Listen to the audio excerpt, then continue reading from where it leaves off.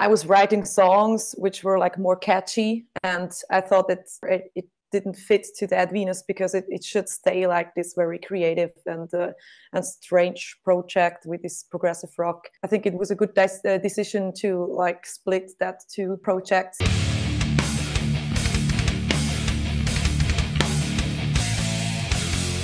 What's up, everybody? It's Keefy of GhostCultMag.com, and I am so honored and happy to see you today, Seriana Telli, with a brand new solo album coming out. Very exciting to chat with you today. How are you doing? Hello, everyone. Thanks for having me. I'm doing great, and I'm excited for my new album to come out at August 18th. Yes, Addicted to Color. So many things, such a fun record, such a, I would expect nothing less, of course, just a rockin' record and a badass record, but it's fun. And I think that's the number one thing. I listened to it a few times, and I listened to your whole, when I go to interview somebody, I go all the way back and all the way forward to the new thing. And I love how much fun you seem to be having on this record. Is just very upbeat and hopeful and fun. Yeah, thank you so much. That's also what is something of the most important things for me, to write songs. And I also want that the listener have fun listening to it. So yeah. That's great. Thanks. Yeah, of course. And, I don't know if people are really aware of this. You have made a bunch of records in a short span of time in your career. It seems like you're always working, but honestly, even from project to project, founded Burning Witches and a new band, and now a couple of solo albums in just a short span of time. It feels like you're always working and writing in the studio. Do you write constantly, or just for what the project requires? Actually, it's I'm working like always, or it's something like I do. Just if I wake up in the morning, I'm like I am a musician, so everything is like inspiring me. And sometimes I take a shower and I have an idea. Oh, I want to write a song about that, So this is it's kind of hard to say when I really write songs. So I just have these ideas, and then I record it, and when I have time, I sit to it and and write it like until the end. So but I also have for example, that Venus is a band I have since years. So I started writing songs in 2013, and yeah, there was a lot going on there already. So yeah. And then how do you separate from Dead Venus to your solo albums? They have been slightly different. Yeah. Obviously you're always going to be who you are, and you're always going to sound how you sound, but they do seem, they seem like very independent projects from each other. That's true, and that's also something I want to have like that. So I was writing songs which were like more catchy, and I thought it couldn't it didn't fit to that Venus because it should stay like this very creative and strange project with this progressive rock. So I think it was a good decision to like split that two projects, and now I have Seriana Telli, so my solo thing, and that Venus. Right on. I don't know if you're a fan, but it reminds me a lot of Anneke van Gisbergen, wonderful vocalist. Anybody who's followed our channel for 10 years plus knows that we love her and have interviewed her before. And she also has a career where she doesn't feel like she's bound to anything. She could do any record, could be different. You go out and do a solo acoustic tour, sing with a progressive metal band, put out her own records that are kind of pop and chill, but also, that's great. Again, really great. You remind me a lot of her at this stage in your career, and I mean that very sincerely. I'm a huge fan. I actually need to, Thanks. When I talk to her, I have to contain myself because I don't want to go over the line of being, too much of a fanboy, and keep the respect there. But she's been very good and kind with me. And I'm like, I'm so excited to talk to you. I'm literally that's totally okay. become that meme. I think it's okay like a few times. Can't do it with everybody. But yeah, I feel like your career is heading in a very similar direction. And I mean, awesome. Yeah, very. I mean the compliment. So yeah, it's such a good record, and it's got a lot of flavors to it. So I like that. We got some rockers and a couple of ballads. It doesn't get too slow, which is good. I think it's good to bring it down, have a dynamic across the album. I don't know. I don't think people really, I feel like people still want to hear albums that are sequenced. This is the thing I return to as a topic. I love just listening to an album. When I hear a record that's very satisfying to me front to back, and I don't skip anything, that's important to me. Is it important to you as a fan and also an artist? Yeah, of course. So I also listen to albums, and I love if it takes me like somewhere else from the first from the first thing you hear. So that's great, and that's also something I want to do. And I put a lot of time actually into the set list of the album, so that it really sounds great, so that the songs fit together, and it has like this own dynamic if you listen to the whole album. And like with all the Metalville records, and shout out to Metalville Records, it's immaculately produced. It sounds fantastic. Also very important these days, you know, with the technology being the equalizer, right? Anybody can make a record, which I encourage everybody to make a record. And you see how hard it is for fans who are out there typing angrily at home. It's not easy to make even even if you have all the gear at home, if you have, your own DAW, you can go make a record and see if you can do one, by the way. Yeah. But yeah, I do appreciate how great sounding this record is. Really, I love where the voice is in the mix. I love the instrumentation. It's pretty tremendous. Yeah. Glad to hear. In terms of now, this is, for your solo career, as much as, having a separate band and your other projects in the past and probably future, do you put a premium on especially the mix for your vocals? It's your name's on the album, your face. It's important that it sounds a certain way, but also, that's also, you're going to live with it forever, at least this part of it, Yeah, that's right. And I think it's important that how your album should sound. And this is, I know it from the beginning. When I start writing the songs, I know in which direction it should go. And it's great to work with Rico together. He's a great producer, and he actually can do the things I can't. So he's good with this mixing stuff, and we can do the arrangements together, which is great. And we very often have like the same ideas, which is great too. So I feel like it's not like I have to do something he wants. So it's more like we decide together what it should be in the end. And of course, it's like the voice is with my music, it's very important that it sounds good, and that it's like the most important thing, and all around it the music is there. Nice. I also have someone who does the things I can't do here at Ghost Cult, so I appreciate that so much. It's very hard to let somebody else have control over your baby and share that experience professionally, because it's it's like, oh, this is personal too, and it's important. It needs a lot of trust. It sure does take a lot of trust. It's hard for me. I don't know about you. It's tough. It's been tough my whole life, but that's my problem. If you find the right people, it's not that hard. That's true. That's fair. And then just generally speaking, do you sing every day? I know this is your job and your career, but also, if you lose the passion, maybe it's not the same anymore after this much time in your life. Do you sing just every day? Do you sing for fun and joy also, as well as work? Yeah, actually, I never got to the point that I lost like the passion, as you just said. So I always also take care of how I do the things, so that it's fun for me too. So yeah. Awesome. That's important. It's important to not lose the love. I see it all the time. We don't want to have it happen to us. So let's do a little track by track on the album, Addicted to Color. I'll shout out the song titles, and you can share whatever you feel like sharing with us. We appreciate you. The album, of course, begins with Song for the Girls, which is a badass anthem. Thank you so much. And I just wanted to have like something for the girls for once. When it comes to rock music or metal music, it's still like very a man thing, which is not a problem for me. I love to work with men, and but I wanted to do a shout out for the girls, and I think they appreciate it. So it's like always a big party when we play it live too, and I figured that the guys like the song as well. So you can make a case that almost every other metal song, except a handful, are all about men anyway. So let's not have it be that way. Let's liven it up a little here and make it diverse and open to everybody. I love the sing along part, especially toward the end. I can see a whole crowd in my mind, fists in the air, singing. It's going to be amazing. If it hasn't been already. Monkey and Zookeeper is the second track. Yes, this is, I think, one of the weirdest songs I wrote. Or of course, one of the weirdest songs on the album, and but I really like it because it sounds like the what's it about, So it's about this craziness about money and beautiful, so being beautiful.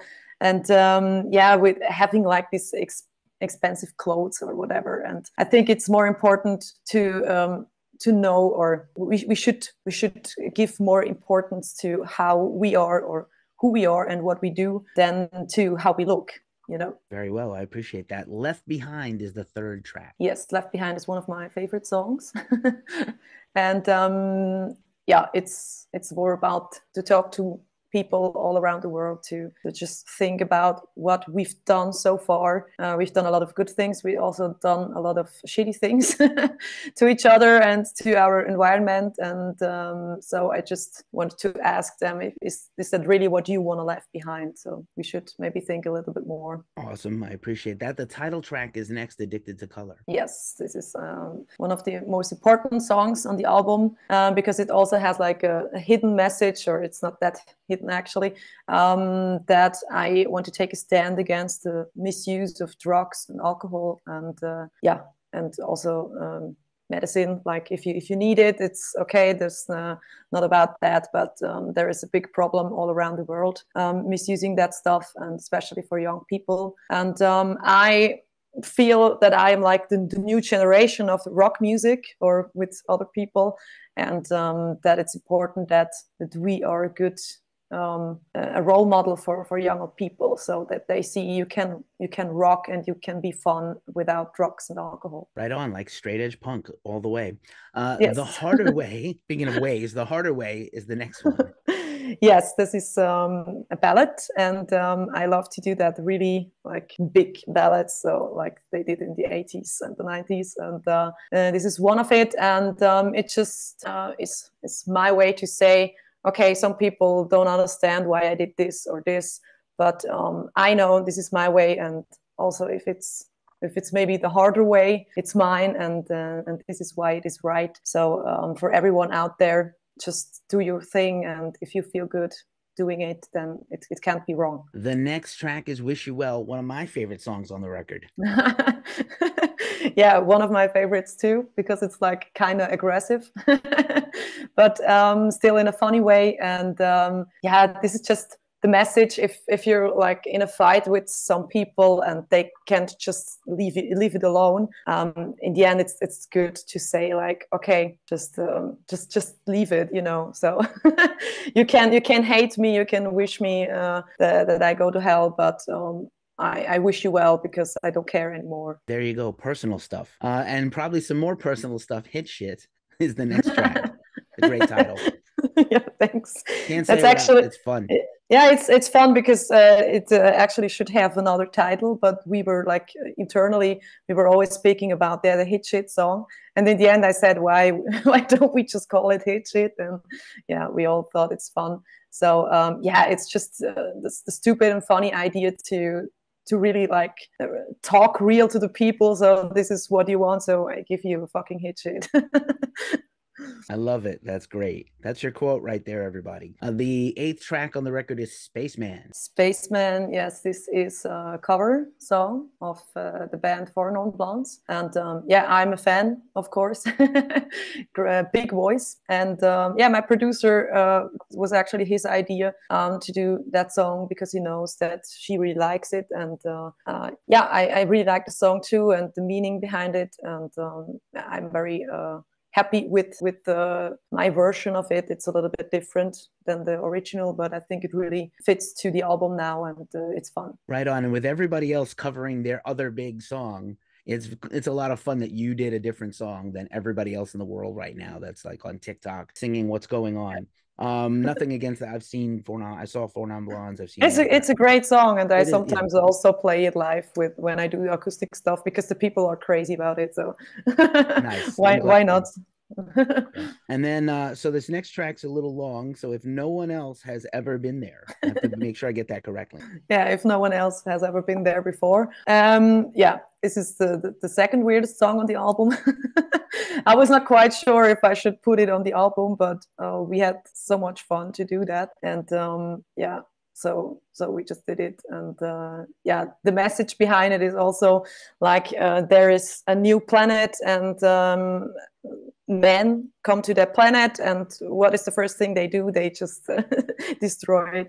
And yeah, this is kind of a funny way to like see how we treat our environment. So there's a very good message running through this album on a lot of tracks. The 10th, we're almost done. It's a very long album, which I really appreciate. I wouldn't kick any of the children off the island, if you know what I mean.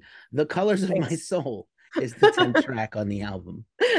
Yes, this is also a very fun song, and I think it's also one of the most, also the harder, more harder track, like for the heavy metal guys. And it's about like you can always decide how you want to be or how your life should be. So just color it with the colors of your soul. Nice. I also feel like it's a good counterpoint to Addicted to Color as well. It's kind of the upside of, you know, if you've been through a struggle, you can come out the other side. I like the positivity. Again, Yes, it's very punk rock, like PMA. I like it. Be Somebody. Another positive banger towards the end of the album. Be Somebody. Good message. Yeah, that's thanks a lot. And I also figured out, so the last years, that it's very important. So many people are like talking about things, and we should do that, we should this, and or they are just like talking bad about things, and I try to do something. And so first of all, you need to be someone, you need to have your own opinion, and then you have to say it out loud. And some people will maybe not like it, but but yeah, if you know what you want to do and what is right, then you should stand up for it and say it out loud. Awesome. The next to last track is Think, with an exclamation. Think. Yes, with exclamation point. I made sure that comes to the title because it needs it. And yeah, it's how I said before, like with Addicted to Color or Left Behind. So most important thing, or also our biggest weapon, what many people sometimes forget, is our mind. So if we are smart, we can do many things, and we should sometimes think more before we like talk or say something someone else said. Or yeah, especially if you see like what's going on this planet. You see something on TV or social media, and people are like going crazy, and in the end it's just like, just read it, read other stuff. Yeah, just inform yourself before you say something to other people. So it's important to think. If only more people did. And then finally, the album closes with All Your Tears. Yes, this is more like a sad song, which I decided like I wanted to have it like for the end of the album, because it closes it. And one person said it's like strange to like close the album with such a sad song. But yeah, I think it's also like it leaves the listener to like more, you know, so what the hell? Is this now the end? And the song is about, it's something very personal, with experience with some friends and family members, that they sometimes give up before they start to do something. And this is something that really hurts to see. You know, when you see someone that is very creative and a very good person, and he or she just doesn't believe in themselves. And yeah, as I said, they stop doing it before they even started, and it's hard. So if you want to do something, it's going to be hard, but no one says that it can't be done. So just keep on doing it. Awesome. Good messages all the way through. Really great album. I'm really excited for you to put this out. And again, Thanks. Shout out to Metalville for always working with great artists and promoting some rockin' artists out there that we really appreciate. Just before I let you go, I really appreciate your time today. I'm sure you have a million of these to do. I always love to ask this. This is a fun question for me. You always hear about the, you know, where the rock capitals are in the world, where the big cities are, where a lot of bands come from, Stockholm, Helsinki, but people don't talk about Switzerland in general. Like, there are so many great bands from this, you know, smaller country than, let's say, Norway or Sweden. But like, what's in the water over there where there's so many talented people coming out of there now and even historically? I don't know. I was also asking myself that. I think in Switzerland, it's like we have a lot of good things here, and the people are well with like money and standard, like living standard. But this kind of makes it harder to like go out of this and do something your own. For example, I see it when I started to do music. People were like, "What the hell? This is not a job." So, and I never had money. I was like always like living just to do music, and this is something that that Swiss people don't know. So it's kind of very hard to break out of this and do something. And I think, or I figured that this is where the passion comes from. So that you really need that passion, because it's always like you always have like the possibility to not do it anymore. So you know what I mean? So I could stop doing music and I could teach or just go sell something, and I get money and I have a good life. So it's like it really needs the passion to stay on that path. So that's my opinion why maybe some really good artists come from Switzerland. And yeah, I don't know. Oh, good answer. I appreciate all of that today. Thanks for unpacking all this with us. Congratulations on this new album, Addicted to Color, coming out August 18th from Metal Records. Seriana Telli, thank you so much for hanging out with Ghost Cult today. I really appreciate you. Thank you. It was nice and fun.